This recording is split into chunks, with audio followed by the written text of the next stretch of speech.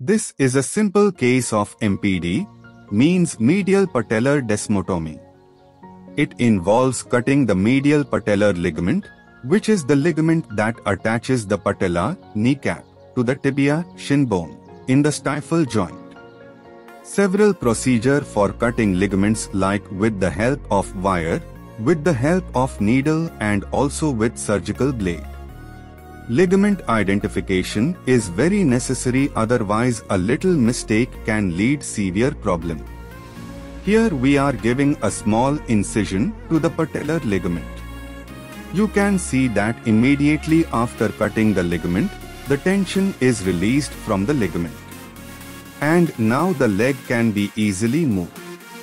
See how the cow stood by itself.